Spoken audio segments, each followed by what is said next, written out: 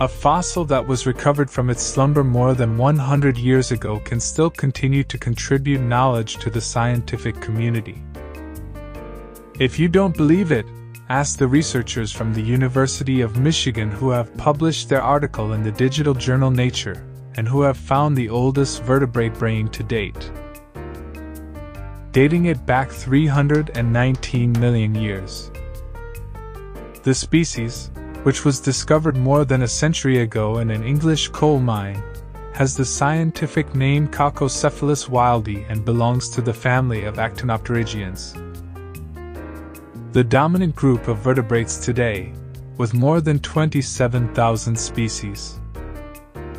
To find out what the fish was hiding inside, the researchers used the non-invasive technique of computed tomography scanning, similar to that used in humans to detect lesions inside the body.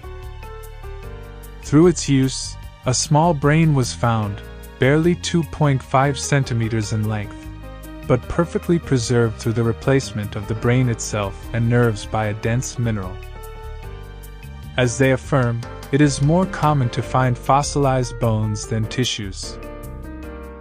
In addition, it seems that the brain of this specimen had a different characteristic from that of its current relatives, since these have an inward fold in the brain mass, while the brain of Caucocephalus had an outward fold.